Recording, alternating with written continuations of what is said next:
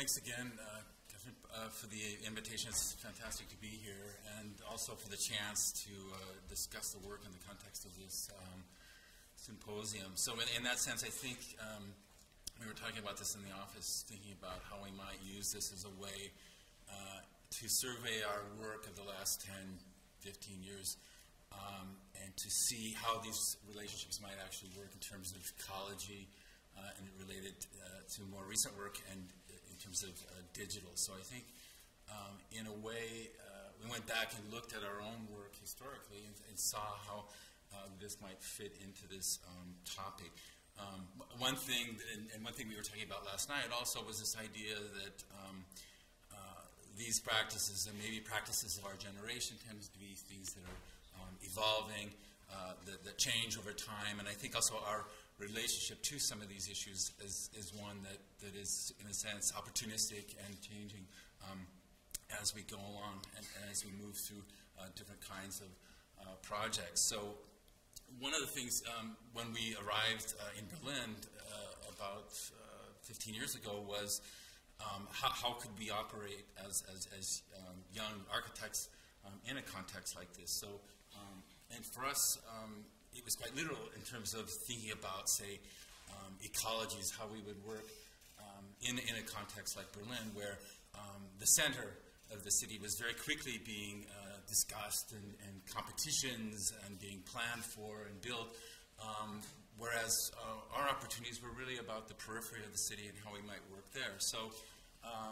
in this case, ecologies for us meant really how do we deal with issues of reclamation or dealing with landscapes that were damaged or landscapes that were militarized during a very complex German history, and how we might think about this in an architectural scale.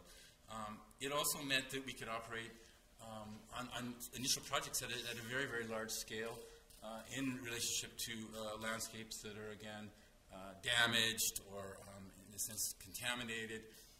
In the context of the German Garden Show, in this case, an opportunity to reclaim these landscapes in order to, and in relationship to moderate income communities housing around this area, and also close to the very sensitive historical sites of Potsdam, Sanssouci, the gardens of Linné, the architecture of Schinkel. So in this case, our project was this pavilion next to Pierre Latz's landscape gardens in the Bornsteiner Feld, this area here, which was a series of berms that were formed by the Soviets to protect their barracks that they had built there.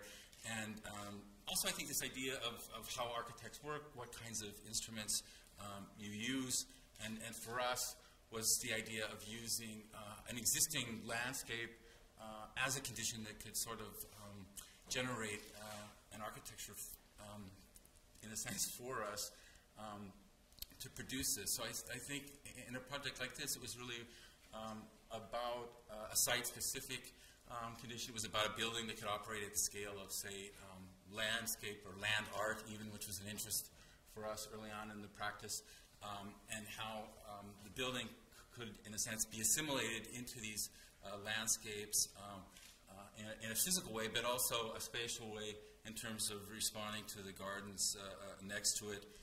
To build a building very quickly, we built this in 12 months for 20 million euros, to use Eastern German local crafts and workers, materials, processes, in this case a kind of board formed concrete and simply grass-covered berms with a prefabricated roof that would float over the top of us.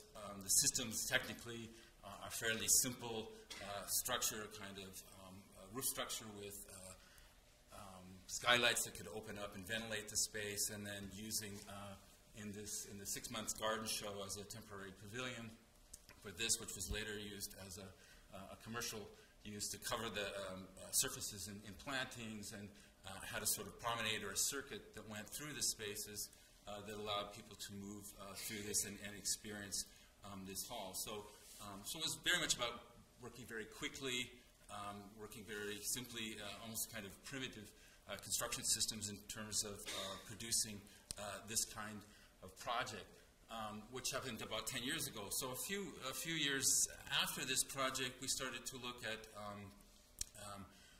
German technology, German industry, how that might inform the making of a project. So in this case, we've done a number of projects for this company, Trumpf, who is a southern German high-tech company who makes machine tools with a focus on laser cutting to produce an office building for them along the Autobahn here, and to use ideas about sustainability in terms of engineering, but also in relationship to how people work or how they occupy or use these kinds of buildings, and that those ideas, and I think Thomas was talking about this idea too, how those ideas could be sort of mutual or supporting one another, so that in a sense we produced a new idea for work for them, which is a very open loft-like building. It works on a split level. The building elements bridge a lower condition of exhibition spaces and an auditorium. There's a series of chimneys that ventilate it, and we developed a double facade system that at the time, I think 2003, was a way of controlling heat and cold, but also was a way of acoustically separating or protecting the building from the Autobahn, and at the same time have a kind of formal identity for us for the building and the making. So in a way, the ideas of sustainability or the actual engineering of that stuff would also coincide with the actual spatial and programmatic experience of the building. So these guys over here are crisscrossing these bridges, which at the same time is the ventilation chimney for the building. This idea of communication, or what work is, how it's done, visual communication between these split-level floors, how that would work. At the same time, doing these things like having the cooling up in a precast or a cast-in-place, concrete ceilings of the space. This is a double facade which we use for heating and cooling and ventilation of the thing, that also allow these workspaces to be incredibly quiet, even though they're next to this incredibly loud Autobahn next to it. So this idea of sort of complementing systems at the same time with a number of architectural ambitions that could sort of pull all of this together. So this is, the section with the split section idea, the chimneys working through it, the heating, cooling ideas, and this idea of structural engineering, a bridging system of two bars that bridge across the lower, more public spaces at the ground floor of the project. That would include, again, a kind of integration of structural ideas in the auditorium space, and this crisscrossing grid of structure above it, exposing the construction materials and interlacing it. So it was a few years ago, was sort of the approach that we're using in terms of starting to bring these systems together.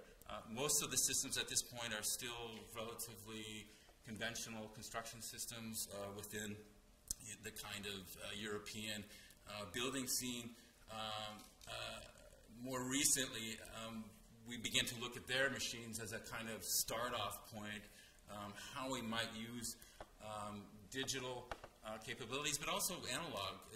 And again, I think there is a kind of nonchalance of what tools you can use, and this was discussed maybe a little bit earlier, but the idea of sort of lower technology or high technology, or simply using whatever you need or whatever you can in a more opportunistic-based way. One of the ideas that was happening about this time was relationships to process. How do you do things? So I think when we were students, at the GSD a while ago, when software arrived on the scene, it was really much about kind of taking a software that would usually be specific to a kind of form making and then later down the line, maybe look how that would affect the material, and then select a tool for doing that. So in the lower bar, and this speaks, I mean, for a lot of our current work, which is selecting material, thinking about a tool or a procedure, locating software with that, and then seeing what kind of formal or spatial results that might drive. So, and another thing is this idea of collaboration where we started with Trump, who was the client we were working with, but in the meantime, that's we'd added, or we continued to add to that list in terms of fabricators.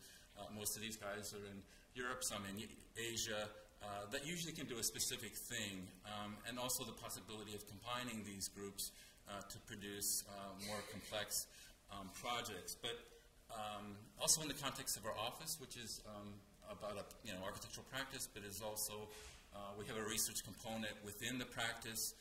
We're also both teaching to start to break out a kind of space within the practice that could focus on a more experimental approach. So depending on a tool type or group, we started to produce elements that were in a sense one-to-one or sometimes scaleless, but had no particular architectural use from the offset. We would simply produce these things, archive them, which may be activated in an architectural project or not, depending on opportunities and restrictions, and then starting to use situations like the Venice Biennale to start to test these things at a, say, architectural or installation scale about how these could aggregate or produce systems that you could experience that were spatial, you could move through, you could take them apart, you could move them in a kind of quasi location between the kind of open-ended experimental work and, say, the ongoing building work that we were doing in the practice. Another format for doing this was this Atlas of Fabrication, which continues to produce very simple, almost kind of a brochure format. This went through the AA, where instead of, say, showing a series of buildings, it was really about showing a series of processes of doing something. They were usually action related in terms of, say, casting or cutting or stacking or bending that would produce a series of procedures. At the same time, could start to produce prototypes like this one, where we switched to tube cutting, but in this relationship to plexiglass. This is an installation in a gallery, an art gallery. Then this later became a more precise product for the Deutsche Bank, a lighting piece for them, but in a way to find a kind of series of steps between these projects and processes to add to the kind of building projects we're doing. And I think another idea, and this is kind of tongue-in-cheek a little bit, soundbite that was in ICANN magazine a few years ago was also the idea that this technology wasn't going to be exclusive, but we could start to use it on everyday building types. So, which means then we continue, we're building factories, we're building office spaces, but trying to see technology or evolving, emerging technologies applied to these kinds of projects where it doesn't have to be exclusive. So in relationship to, say, digital processes, the Cantina project, which is next door to the building, the office building I showed before, relates to it in terms of urbanistically this space, this sort of entrance space here in this kind of industrial factory campus. But it was a very different building type. It's a kind of standalone building. It's a cantina. It's also a kind of event space for the people who work in this campus. In that sense, it's also a social space in terms of people meeting here, exchanging ideas across all sort of ranks of people, white-collar, blue-collar workers within the factory. And it was also a point where we could start to look at, say, digital technologies, which before in some of these buildings simply would sort of accessorize in certain points within these buildings, but we were interested in looking at it where it could really start to do comprehensive things. It could start to do major structural systems. It could start to do complex facade systems in a much more sort of complete way. Also, I think one of the aspects, one of the conditions, and this was mentioned earlier, this idea of, say, the ornamental or the capacity of differentiation through these processes are similar to processes that we find in nature, and we could use that. So in working in these first study models with students in the practice, we would start to look at different ways of solving, say, a large span roof problem, so that each one, and immediately there's an idea about, say, wood construction in the top one, steel construction here, concrete construction here, and start to compare and test these different solutions, how they might work with each other. At this time, we started doing workshops with structural engineers with Werner Sobeck, where we started to look at a hybrid system of steel for a primary structural system, because we wanted a large span, column-free space, and then an infill material of glue-laminated wood, which was light. It's fairly easy to cut, and also started to thinking about wood as also a kind of material, I mean an archaic material, but also really a material of the future in terms of being able to retool it in different ways, but thinking of it as a very sustainable material that could produce ever more complex structural and architectural solutions. At this time, we also started to work with Thomas's group, Transsolar, in terms of how that structural surface could have a depth to it that could filter natural light. We could embed artificial light into it. We could use it as an acoustical surface, but also this idea of sort of front-loading all of these collaborations, where we would start working with these fabricators very, very early on in the process, also with the engineers in terms of coming to solutions that were much, much better informed, rather than coming later in the process and then asking them to solve things. In most of our current projects, we're prototyping to test systems, and a lot of this has to do to see how things actually work.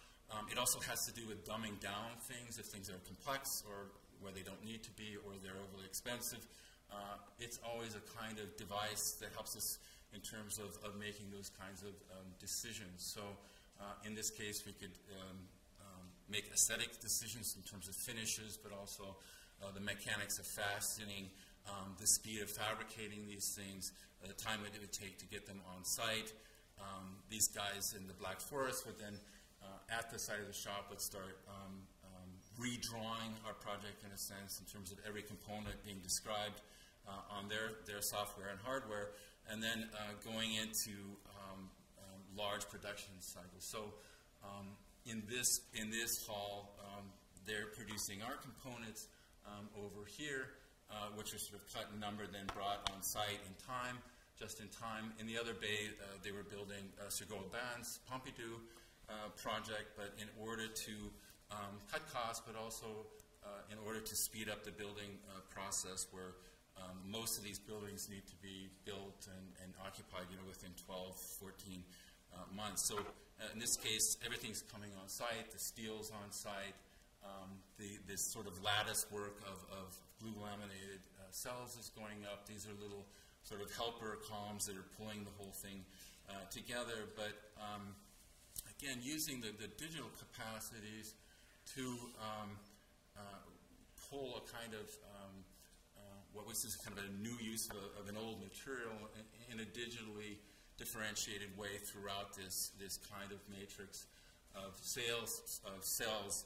I think there's still some traces to the earlier projects in terms of landscape, of not wanting to create an object or a pavilion on this campus, but somehow embedding it into that landscape, it sort of excavated down to this amphitheater level. The entire campus is connected by a series of tunnels that connected at a -4 meter level, so to drop the whole thing and to create this kind of swath of space between the roof structure itself and this lower level. So this is the level of the ground up here. By doing that, we were able to generate this mezzanine condition which wraps up and around this thing, and then to start to assign each one of these cells a kind of functional role. It could be a skylight, it could be acoustical surface, it could be a series of artificial lights that we could add when we needed to.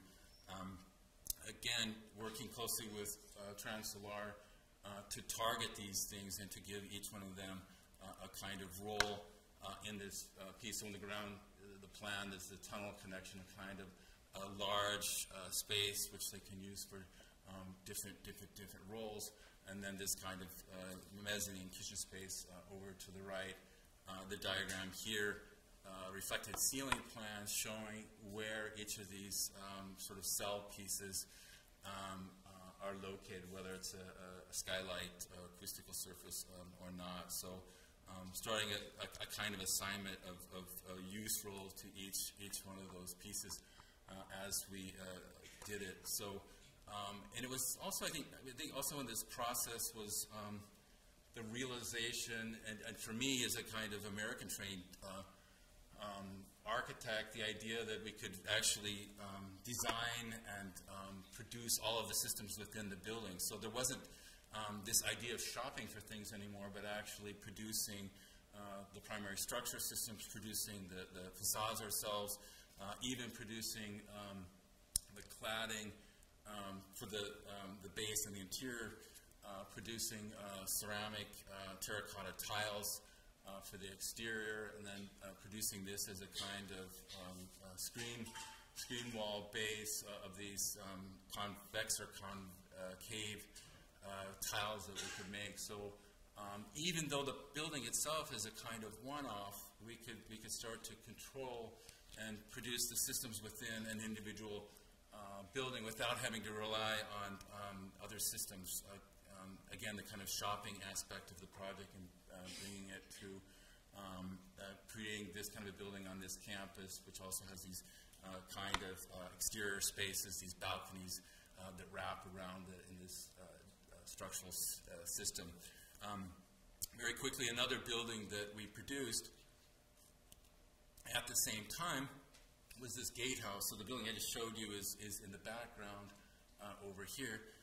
The gatehouse was really a chance for the company to demonstrate all of their technology in one building. So in a way, it's the entrance to this campus for the people who work there, but also the clients who are coming there.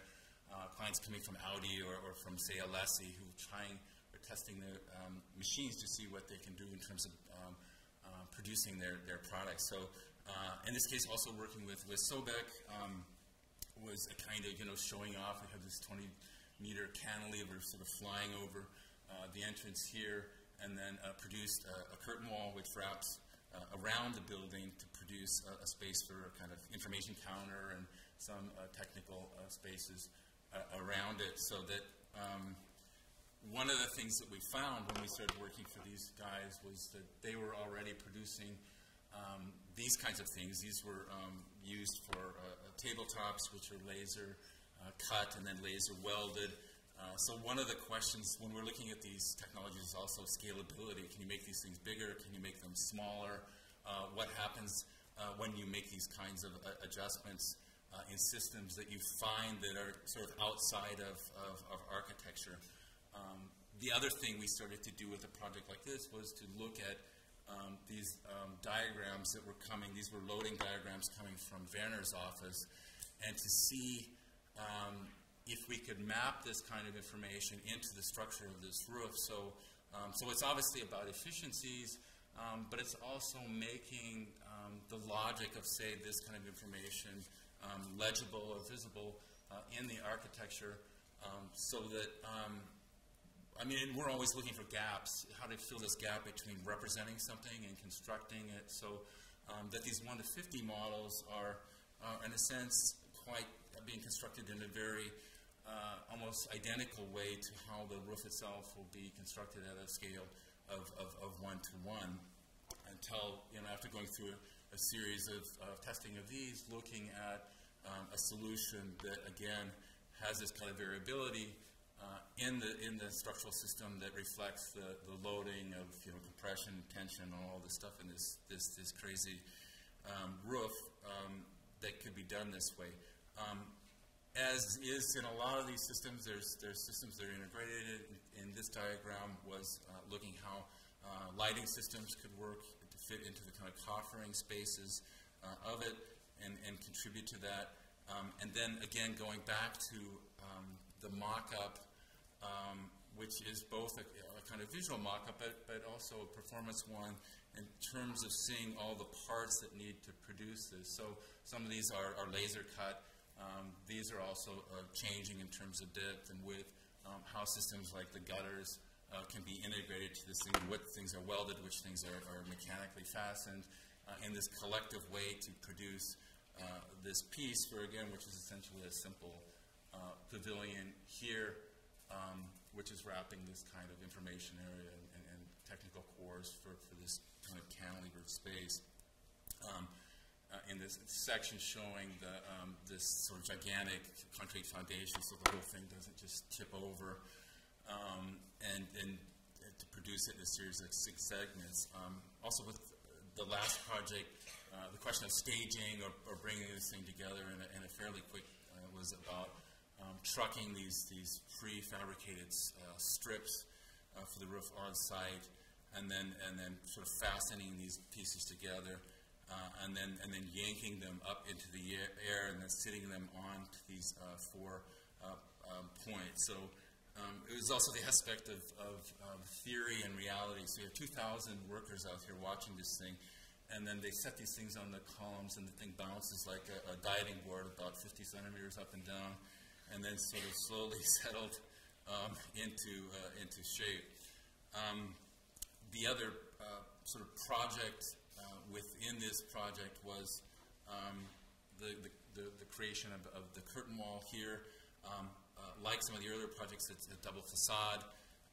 It's entirely made of glass, but so that it's completely independent from the structure above it and the columns. It's like a 50 centimeter glass and plexiglass double wall that goes around it, but also other systems from the screens up in the roof to the gate screens here, which telescope and open and produce a kind of moire effect. But this idea of a kind of totally worked out design in terms of the components that make up the thing. I think we like to go back and look at history from time to time. In this case, these are garden walls that are infilled with log. There was a way of recreating that condition with new materials, with modern materials.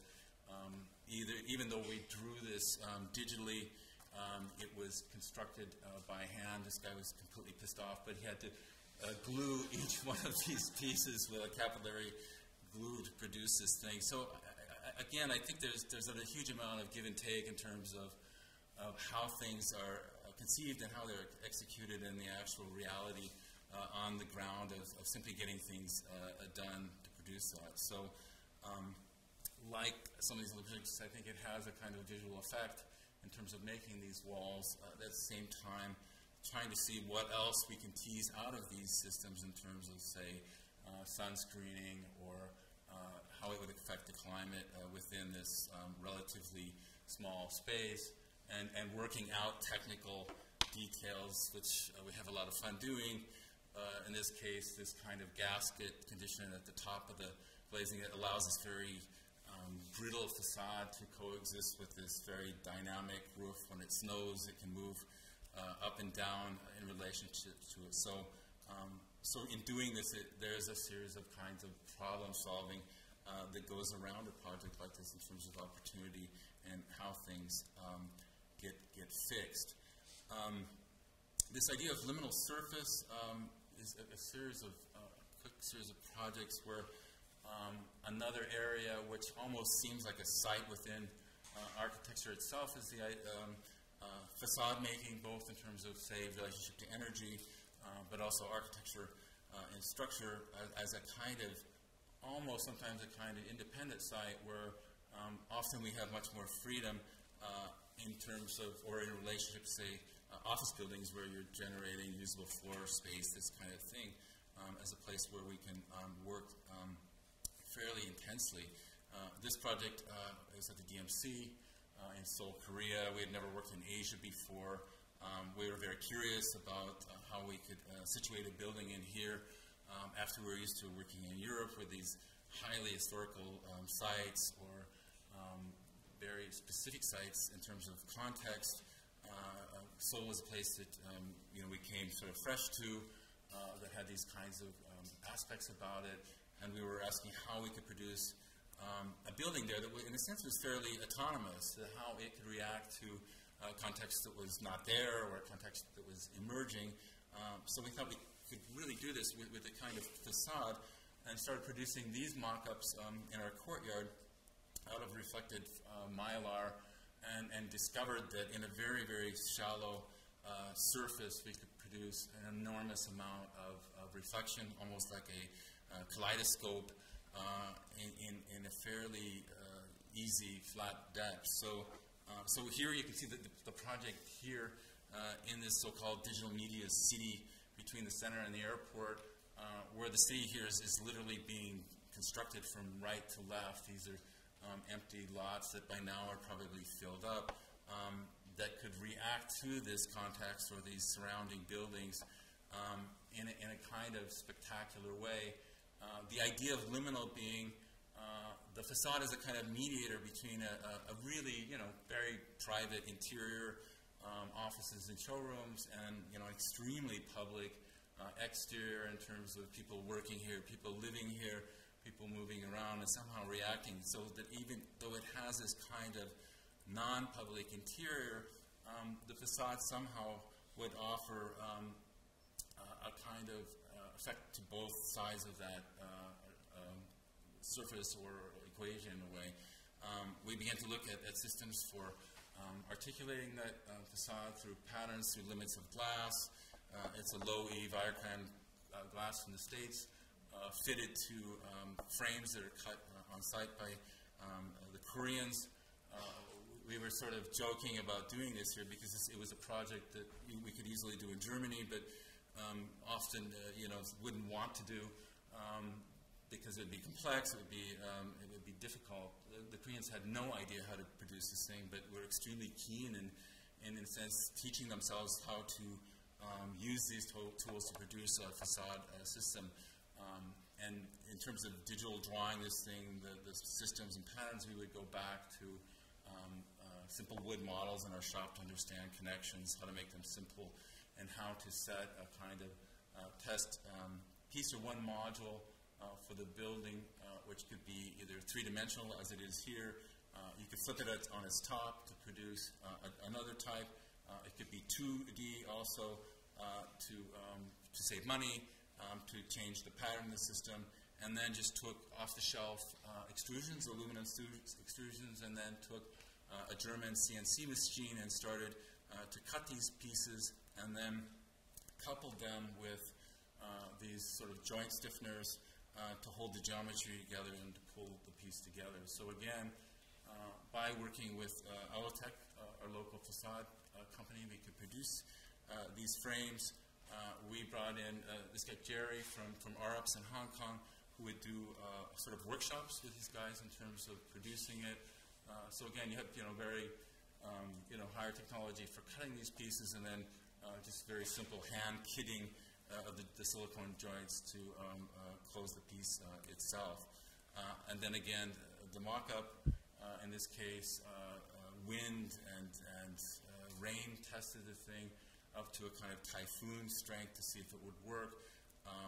We got the green light to go ahead on this thing, and then very quickly went into a series of production runs in terms of producing the pieces, bringing them out on site, lifting these things up. Sometimes they're quite huge, and then moving them into place, producing this kind of effect on the interior, a kind of lacy or kind of lattice structure of transparent glass and translucent glass in these sort of slivers of where the geometry is quite extreme, to produce open loft-like spaces that would change over the day. So depending on the time of day or the weather or people moving by the project, you would have a facade that in a sense is constantly changing and constantly transforming over the day through the seasons. From the window washers are insane, by the way, as this thing is used. There was other features of the construction, including these kind of barn doors that we could produce for it. The idea of a deeper facade, a kind of spatial depth at the entrance, which is punched further in, or specific engineering projects such as this suspended stair and lobby wall, but kind of focus on selective features within what, in the end of the day, is a kind of mid-sized core and shell building. We didn't get a patent for this project either, and within 6 months it was built in downtown Seoul as a boutique. So we need to talk about patents later, I think.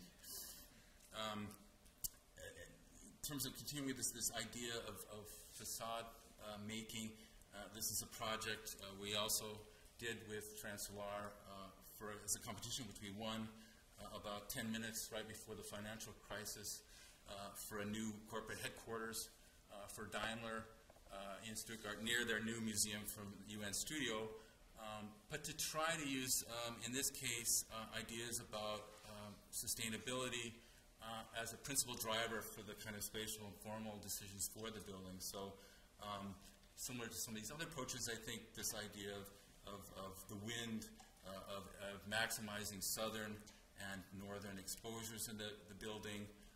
Can you read that at all? Also generating a series of atriums, stacked atriums on the north side where we don't have much problem with sun screening. And important for Daimler was also this idea of communication where the atriums actually become a series of pockets on that north side that allow working groups kind of visual communication, openness within, again, a kind of office building typology. The other idea that was important also, I think, politically for a company like Daimler is that this technology is visible, that it shows that they are after a kind of LEED platinum building, so that they have an entire, like an acre of these photovoltaic cells on the south facade, which also can flip, they can move.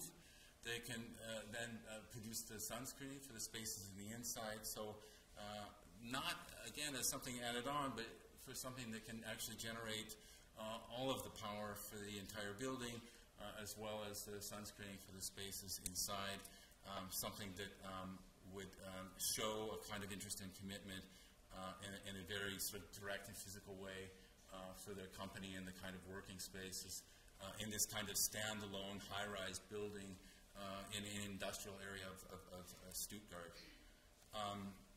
Another example of this kind of looking at these kind of high-rise buildings is this one for Total, which we're on site with now by the main train station in Berlin. Over here, this piece is a tower for a new master plan, one of the last remaining parcels that are open in Berlin, where again there's a kind of extreme focus on the facade here as a load-bearing facade which spans, the plates span back to the core, that has this sort of visual and kind of heaviness of a frame, which is about creating more closed surface on this thing that can be done through a series of precast elements that we can sort of sandwich and connect back to the structure, but in a way, a fairly simple idea for a developer building where, in this case, we have a partner which can produce prefabricated concrete elements, which is, again, something we've tried to bring closer to a digital capacity in terms of having many, many different elements. I think we have about 70 unique types. Some are repetitive, but many, many of these pieces are unique, and that we could get a really high level of precision into these pieces that can be added into this system and then be produced to produce this facade here, which in this case is for a German certificate, silver certificate for sustainability, in, again, what we would see as a kind of everyday building type that we've been working on. The smart materials, let me know if I get too crazy with the time here, but as we're getting into the afternoon. The smart materials project was another exercise where, in the context of the German EBA project, which has been around for 80 years in terms of new ideas for housing stock, we won a Wholesome Global Award a couple days ago for this project, but was to start with two materials that we wouldn't normally think about using together and to combine them to produce low-income housing in Williamsburg, which is a kind of suburb of Hamburg, out past the water. A historical interest from our side was this plate building, or Plattenbau. So this is Khrushchev in '57 looking at how these mass housing stock was produced in Eastern Europe across the board. We knew from these types that you could produce lots of repetition to these things, but always had, again, this kind of built-in variability to them. So what we did is we went through this whole chart of possible materials that we could afford for a project like this, and then this is their sort of CO2 output, ending up selecting, for us, a sort of strange combination of wood construction with infra-light concrete, which is this prefabricated lightweight concrete where we can use glass, recycled glass, as a kind of aggregate for it, which means it's a self-insulated material, and then to combine it with these wood decks. One of the things, one of the sort of abilities that we relied on was our fabrication, in this case for formwork, to produce a building component that could sort of multitask in this form. It would spatialize in a certain way, but it's also a kind of self-supporting element. It's homogeneous. There's no extra finishes. We could run coils through it for heating and cooling. You could flip it upside down and get a different type. You could pour it at different levels. So it's fairly easy. And then to use it as a kind of building block to start to produce these floor plates, where one floor plate could work independently from the other, and then structurally, almost like a house of cards, you could allow these pieces to stack over each other, so that the model, this large model, is built exactly like it will be built in reality, and then a huge amount of difference between openings and closings and stacking without these kind of problems of cold bridges, by having a kind of self-insulated material that could produce both exterior, a kind of deep facade, deep space facade in terms of balconies to the exterior and then to the interior, also strongly defined. Also important was the idea of staging this project. Obviously, all these pieces could be precasted. We could bring them by truck to the site and within a number of days stack these pieces together and have the rough construction done within like a week or two. The interiors could produce these open loft spaces here. If we had to, we could divide or separate these spaces into smaller individual rooms, but the idea of a project that's extremely flexible, both in terms of its kind of interior layout, but also a project that could adapt to different kinds of sites. And then within these phases of the Wholesome Prize, use the prize money from the first stage of the competition to produce a one-to-one prototype of the actual material in a shop near us to demonstrate all the things that this stuff could do, and to be much more precise about the economics of what these things would cost and how you could collect these into a building project. This also sort of sponsored an idea for a project for us for the future, which would be a wooden high-rise over 20 stories. In this case, a wood construction, which we're getting closer to be able to do or realize. In this case, combined with a very simply broken infra-light concrete that acts as a load-bearing wall on the exterior to produce this. So going between projects.